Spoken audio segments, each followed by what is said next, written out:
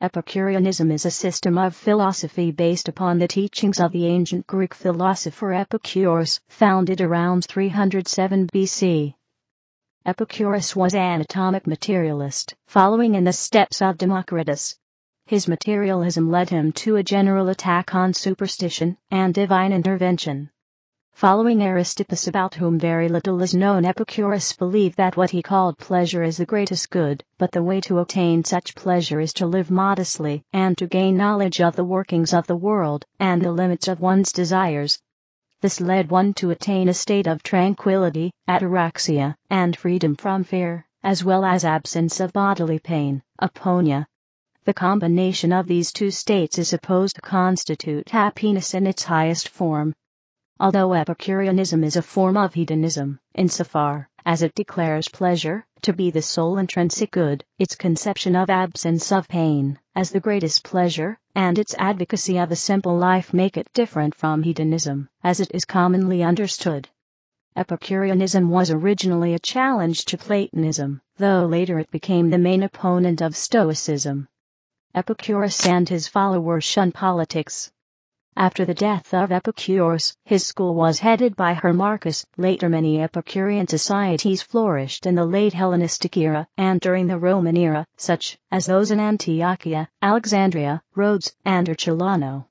Its best-known Roman proponent was the poet Lucretius. By the end of the Roman Empire, being opposed by philosophies, mainly Neo-Platonism, that were now in the ascendance, Epicureanism had all but died out, and would be resurrected in the 17th century by the atomist Pierre Gassendi, who adapted it to the Christian doctrine. Some writings by Epicurus have survived. Some scholars consider the epic poem on the nature of things by Lucretius to present in one unified work the core arguments and theories of Epicureanism. Many of the papyrus scrolls unearthed at the villa of the Papyri at Herculaneum are Epicurean texts. At least some are thought to have belonged to the Epicurean Philodemus. History. The school of Epicurus, called the Garden, was based in Epicurus' home and garden. It had a small but devoted following in his lifetime. Its members included Hermarchus, Idomeneus, Calotte, Polyionus, and Metrodorus. Epicurus emphasized friendship as an important ingredient of happiness, and the school seems to have been a moderately ascetic community which rejected the political limelight of Athenian philosophy. They were fairly cosmopolitan by Athenian standards, including women and slaves. Some members were also vegetarians, as Epicurus did not eat meat, although no prohibition against eating meat was made. The school's popularity grew, and it became, along with Stoicism and skepticism, one of the three dominant schools of Hellenistic philosophy, lasting strongly through the later Roman Empire. Another major source of information is the Roman politician and philosopher Cicero, although he was highly critical, denouncing the Epicureans as unbridled hedonists, devoid of a sense of virtue and duty, and guilty of withdrawing from public life. Another ancient source is Diogenes of Onunda, who composed a large inscription at Onunda in Lycia. A library in the villa of the Papyri, in Herculaneum, was perhaps owned by Julius Caesar's father-in-law, Lucius Calpurnius Piso. The scrolls which the library consisted of were preserved, albeit in carbonized form, by the eruption of Vesuvius, in 79 AD. Several of these Herculaneum papyri which are unrolled and deciphered were found to contain a large number of works by Philodemus, a late Hellenistic Epicurean, and Epicurus himself, attesting to the school's enduring popularity. The task of unrolling and deciphering the over 1,800 charred papyrus scrolls continues today. With the dominance of the Neo-Platonism and peripatetic school philosophy, and later Christianity, Epicureanism declined. By the late 3rd century AD, there was very little trace of its existence. The early Christian writer Lactantius criticizes Epicurus at several points throughout his Divine Institutes. In Dante's Divine Comedy, the Epicureans are depicted as heretics suffering in the 6th circle of hell. In fact, Epicurus appears to represent the ultimate heresy. The word for a heretic in the Talmudic literature is Epikuros, and Epicurus is titled in modern Greek idiom as the dark philosopher. By the 16th century, the works of Diogenes Laertius were being printed in Europe. In the 17th century, the French Franciscan priest, scientist, and philosopher Pierre Gassendi wrote 2 books forcefully reviving Epicureanism. Shortly thereafter, and clearly influenced by Gassendi, Walter Charlton published several works on Epicureanism in English. Attacks by Christians continued, most forcefully by the Cambridge Platonists. In the modern age, scientists adopted atomist theories, while materialist philosophers embraced Epicurus' hedonist ethics, and restated his objections to natural teleology. The contemporary revival of the Epicurean movement includes the Society of Friends of Epicurus and New Epicurean religion. Epicureanism emphasizes the neutrality of the gods, that they do not interfere with human lives. It states that gods, matter, and souls are all made up of atoms. Souls are made from atoms, and gods possess souls, but their souls adhere to their bodies without escaping. Humans have the same kind of souls, but the forces binding human atoms together do not hold the soul forever. The Epicureans also used the atomist theories of Democritus and Leucippus to assert that man has free will. They held that all thoughts are merely atoms swerving randomly. This explanation served to satisfy people who wondered anxiously about their role in the universe. The riddle of Epicurus, or problem of evil, is a famous argument against the existence of an all-powerful and providential god or gods. As recorded by Lactantius, God either wants to eliminate bad things, and cannot, or can, but does not want to, or neither wishes to, nor can, or both wants to, and can. If he wants to, and cannot, then he is weak, and this does not apply to God. If he can, but does not want to, then he is spiteful, which is equally foreign to God's nature. If he neither wants to, nor can, he is both weak and spiteful, and so not a god. If he wants to, and can, which is the only thing fitting for a god, where then do bad things come from? Or why does he not eliminate them? Lactantius, De Iridiorum. This type of trilemma argument, God is omnipotent, God is good, but evil exists, was one favored by the ancient Greek skeptics, and this argument may have been wrongly attributed to Epicurus by Lactantius, who, from his Christian perspective, regarded Epicurus as an atheist. According to Reinhold F. Gley, it is settled that the argument of theodicy is from an academical source which is not only not Epicurean, but even anti-Epicurean. The earliest extant version of this trilemma appears in the writings of the skeptic Sextus Empiricus. Epicurus' view was that there were gods, but that they were neither willing nor able to prevent evil. This was not because they were malevolent, but because they lived in a perfect state of ataraxia, a state everyone should strive to emulate. It is not the gods who are upset by evils, but people. Epicurus conceived the gods as blissful and immortal yet material beings made of atoms inhabiting the metacosma, empty spaces between worlds, in the vastness of infinite space. In spite of his recognition of the gods, the practical effect of this materialistic explanation of the gods' existence and their complete non-intervention in human affairs renders his philosophy akin in divine effects to the attitude of deism.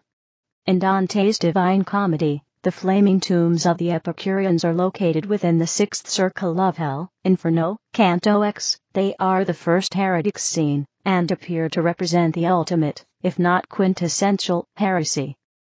Similarly, according to Jewish Mishnah, Epicureans, Epicursim, people who share the beliefs of the movement, are among the people who do not have a share of the world to come after life, or the world of the Messianic era. Parallels may be drawn to Buddhism, which similarly emphasizes a lack of divine interference and aspects of its atomism. Buddhism also resembles Epicureanism in its temperateness, including the belief that great excess leads to great dissatisfaction. The philosophy originated by Epicurus flourished for 7 centuries. It propounded an ethic of individual pleasure as the sole or chief good in life. Hence, Epicurus advocated living in such a way as to derive the greatest amount of pleasure possible during one's lifetime, yet doing so moderately in order to avoid the suffering incurred by overindulgence in such pleasure. The emphasis was placed on pleasures of the mind rather than on physical pleasures. Therefore, according to Epicurus, with whom a person eats is of greater importance than what is eaten.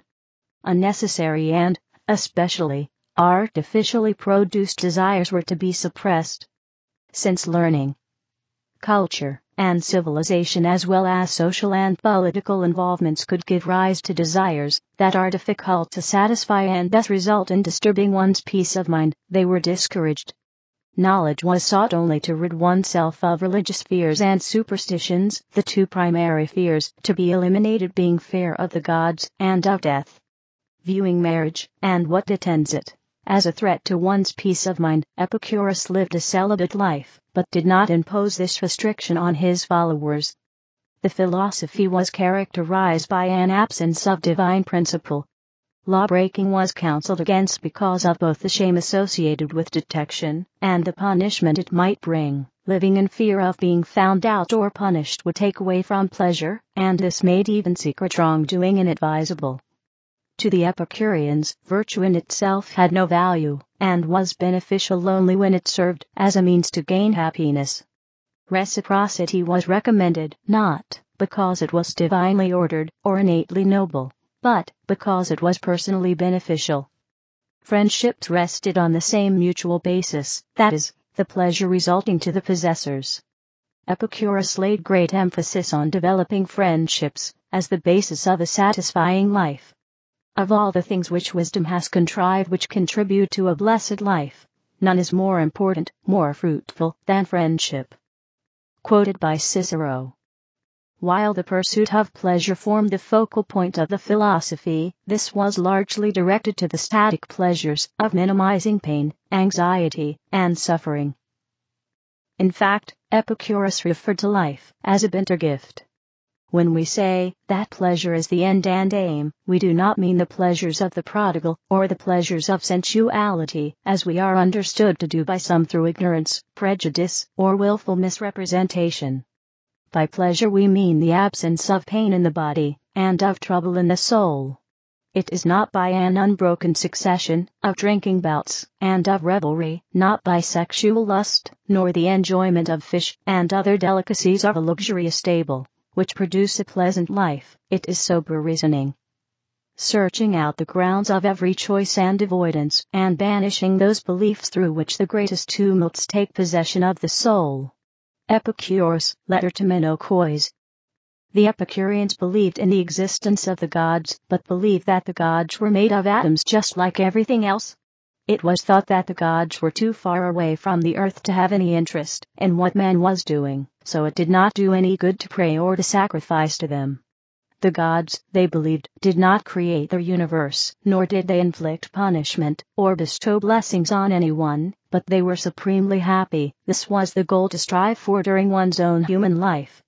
Life unknown was one of key maxims. This was completely at odds with all previous ideas of seeking fame and glory, or even wanting something so apparently decent as honor. Epicureanism rejects immortality and mysticism. It believes in the soul, but suggests that the soul is as mortal as the body.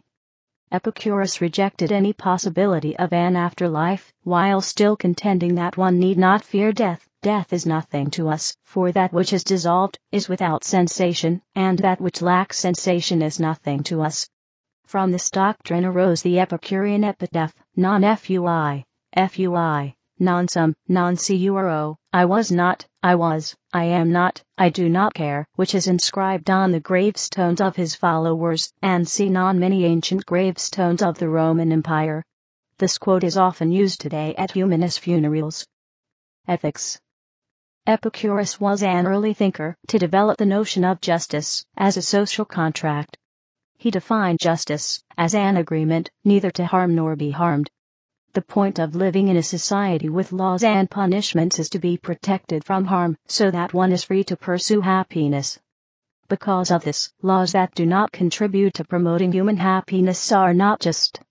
He gave his own unique version of the ethic of reciprocity, which differs from other formulations, by emphasizing minimizing harm and maximizing happiness for oneself and others. It is impossible to live a pleasant life without living wisely and well and justly, agreeing neither to harm nor be harmed, and it is impossible to live wisely and well and justly without living a pleasant life. Epicureanism incorporated a relatively full account of the social contract theory, following after a vague description of such a society and Plato's Republic. The social contract theory established by Epicureanism is based on mutual agreement, not divine decree. Epicurean physics. Epicurus' philosophy of the physical world is found in his letter to Herodotus, Diogenes Laertius 10.3483. If the sum of all matter, the totality, was limited and existed within an unlimited void, it would be scattered, and constantly becoming more diffuse, because the finite collection of bodies would travel forever, having no obstacles. Conversely, if the totality was unlimited, it could not exist within a limited void, for the unlimited bodies would not all have a place to be in. Therefore either both the void and the totality must be limited, or both must be unlimited, and as is mentioned later, the totality is unlimited, and therefore so is the void. Forms can change, but not their inherent qualities, for change can only affect their shape. Some things can be changed, and some things cannot be changed, because forms that are unchangeable cannot be destroyed if certain attributes can be removed, for attributes not only have the intention of altering an unchangeable form, but also the inevitable possibility of becoming, in relation to the form's disposition to its present environment, both an armor and a vulnerability to its stability. Further proof that there are unchangeable forms, and their inability to be destroyed, is the concept of the non-evident. A form cannot come into being from the void, which is nothing. It would be as if all forms come into being spontaneously, needless of reproduction. The implied meaning of destroying something is to undo its existence, to make it not there anymore, and this cannot be so if the void is that which does not exist, and if this void is the implied destination of the destroyed, then the thing in reality cannot be destroyed, for the thing and all things could not have existed in the first place, as Lucretius said, ex nihilo nihil fit, nothing comes from nothing. This totality of forms is eternal and unchangeable. Atoms move in the appropriate way, constantly, and for all time. Forms first come to us in images or projections, outlines of their true selves. For an image to be perceived by the human eye, the atoms of the image must cross a great distance at enormous speed, and must not encounter any conflicting atoms along the way. The presence of atomic resistance equals atomic slowness, whereas, if the path is deficient of atomic resistance, the traversal rate is much faster and clearer. Because of resistance, forms must be unlimited, unchangeable, and able to grasp any point within the void, because, if they weren't, a form's image would not come from a single place, but fragmented, and from several places. This confirms that a single form cannot be at multiple places at the same time. Epicurus for the most part follows Democritus in atomism, but differs in proclaiming the klenamen, swerve, or declination. Imagining atoms to be moving under an external force, Epicurus conceives an occasional atom swerving for reasons peculiar to itself, i.e. not by external compulsion, but by free will. In this, his view absolutely opposes Democritian determinism as well as develops Stoicism. Otherwise he conceives of atoms as does Democritus, in that they have position, number, and shape. To Democritus' differentiating criteria, Epicurus adds weight, but maintains Democritus' view that atoms are necessarily indivisible, and hence possess no demonstrable internal space. And the senses warrant us other means of perception, hearing, and smelling. As in the same way an image traverses through the air, the atoms of sound and smell traverse the same way. This perceptive experience is itself the flow of the moving atoms, and like the changeable and unchangeable forms, the form from which the flow traverses is shed and shattered into even smaller atoms, atoms of which still represent the original form, but they are slightly disconnected, and of diverse magnitudes. This flow, like that of an echo, reverberates off one's senses, and goes back to its start, meaning one's sensory perception happens in the coming, going, or arch of the flow, and when the flow retreats back to its starting position, the atomic image is back together again. Thus when one smells something, one has the ability to see it too, because atoms reach the one who smells, or sees from the object. And this leads to the question of how atomic speed and motion works. Epicurus says that there are two kinds of motion, the straight motion, and the curved motion, and its motion traverses as fast as the speed of thought. Epicurus proposed the idea of the space between worlds, metacosma, the relatively empty spaces in the infinite void, where worlds had not been formed by the joining together of the atoms through their endless motion. Epistemology. Epicurean epistemology has three criteria of truth: sensations, aesthesis, preconceptions, prolapsus, and feelings, path. Prolapsus is sometimes translated as basic grasp, but could also be described as universal ideas, concepts that are understood by all. An example of prolapsus is the word man, because every person has a preconceived notion of what a man is. Sensations or sense perception is knowledge that is received from the senses alone. Much like modern science, Epicurean philosophy posits that empiricism can be used to sort truth from falsehood. Feelings are more related to ethics than Epicurean physical theory. Feelings merely tell the individual what brings about pleasure and what brings about pain. This is important for the Epicurean, because these are the basis for the entire Epicurean ethical doctrine. According to Epicurus, the basic means for our understanding of things are the sensations aesthesis, concepts prolapsus, emotions path, and the focusing of thought into an impression fantastikes epibols tes dianoias. Epicureans reject dialectic as confusing paralcausa, because for the physical philosophers it is sufficient to use the correct words which refer to the concepts of the world. Epicurus then, in his work on the canon, says that the criteria of truth are the senses, the preconceptions, and the feelings. Epicureans add to these the focusing of thought into an impression. He himself is referring to those in his epitome to Herodotus, and in principal doctrines. The senses are the first criterion of truth, since they create the first impressions and testify the existence of the external world.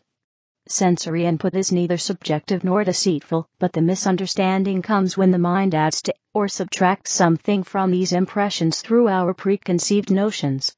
Therefore, our sensory input alone cannot lead us to inaccuracy. Only the concepts and opinions that come from our interpretations of our sensory input can.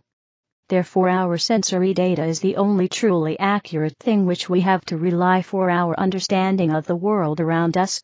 And whatever image we receive by direct understanding by our mind, or through our sensory organs of the shape, or the essential properties, that are the true form of the solid object, since it is created by the constant repetition of the image, or the impression it has left behind.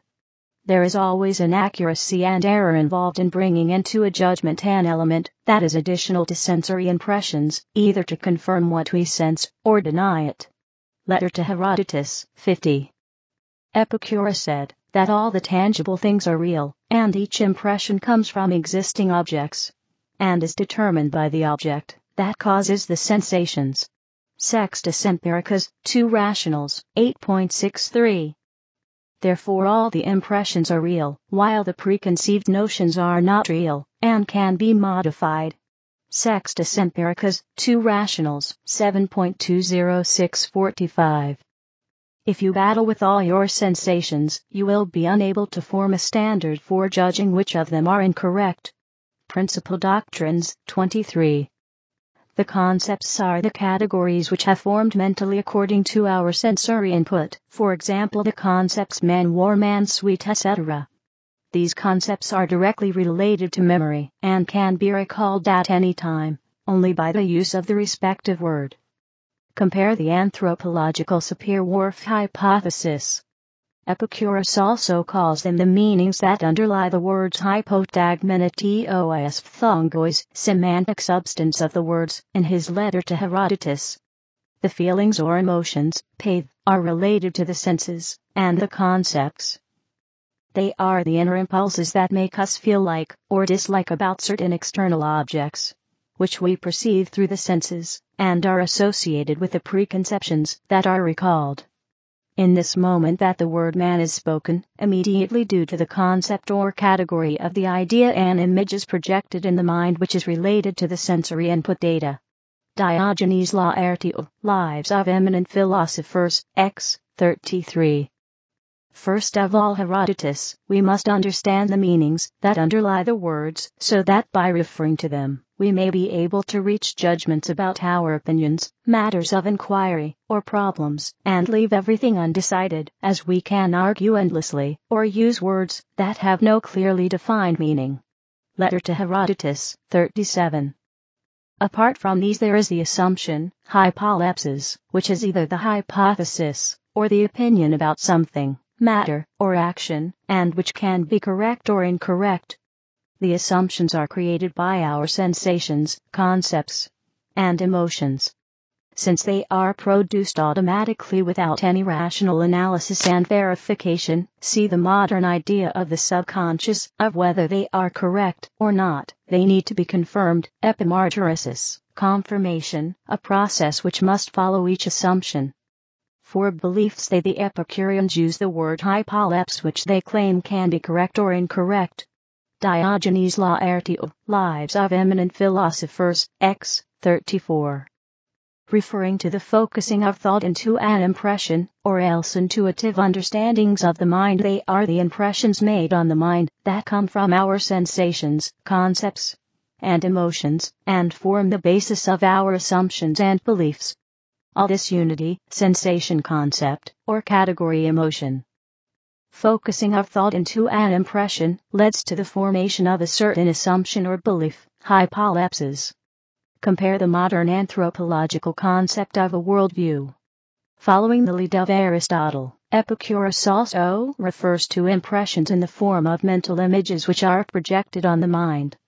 The correct use of impressions was something adopted later by the Stoics. Our assumptions and beliefs have to be confirmed, which actually proves if our opinions are either accurate or inaccurate. This verification and confirmation, epimartyresis, can only be done by means of the evident reason Hermarchus, which means what is self-evident and obvious through our sensory input. An example is when we see somebody approaching us, first through the sense of eyesight. We perceive that an object is coming closer to us, then through our preconceptions we understand that it is a human being. Afterwards, through that assumption we can recognize that he is someone we know, for example Theaetetus. This assumption is associated with pleasant or unpleasant emotions accompanied by the respective mental images and impressions, the focusing of our thoughts into an impression, which are related to our feelings toward each other. When he gets close to us, we can confirm, verify, that he is Socrates, and not Theaetetus, through the proof of our eyesight. Therefore, we have to use the same method to understand everything, even things which are not observable and obvious, adela, imperceptible, that is to say the confirmation through the evident reason, Hermarchus. In the same way we have to reduce, reductionism, each assumption and belief to something that can be proved through the self-evident reason, empirically verified. Verification theory and reductionism have been adopted, as we know, by the modern philosophy of science. In this way, one can get rid of the incorrect assumptions and beliefs, biases, and finally settle on the real, confirmed, facts. Consequently, the confirmation and lack of disagreement is the criterion of accuracy of something, while non-confirmation and disagreement is the criterion of its inaccuracy.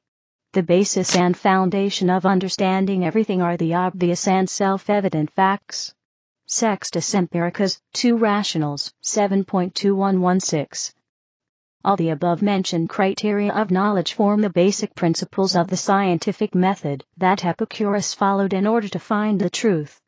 He described this method in his work on the canon or on the criteria.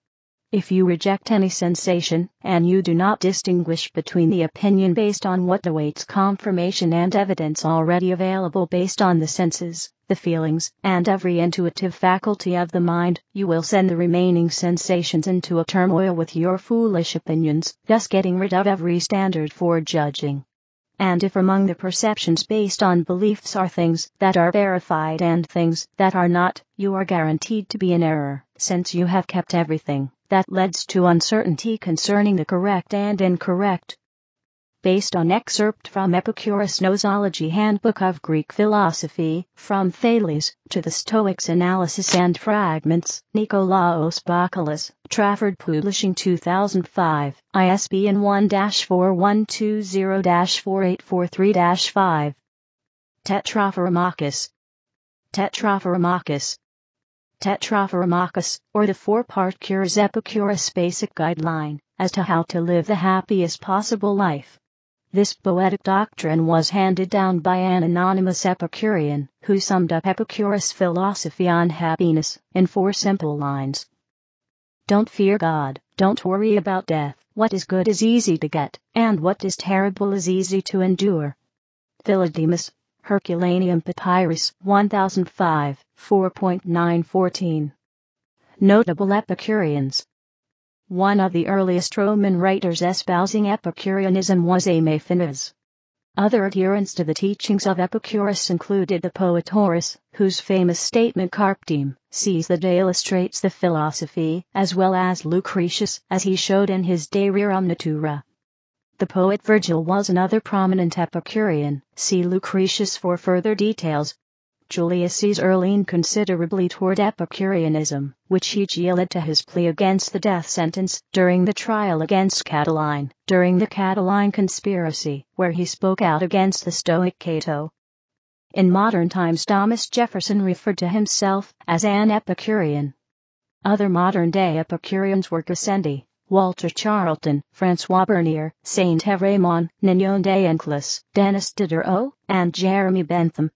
Christopher Hitchens referred to himself as an Epicurean.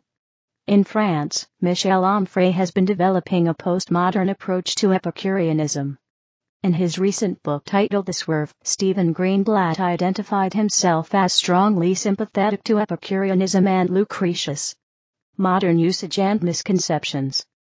In modern popular usage, an Epicurean is a connoisseur of the arts of life and the refinements of sensual pleasures. Epicureanism implies a love or knowledgeable enjoyment, especially of good food and drink. See the definition of gourmet at Wiktionary.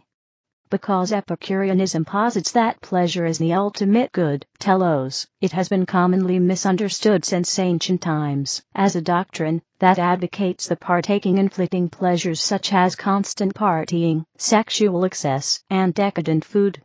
This is not the case.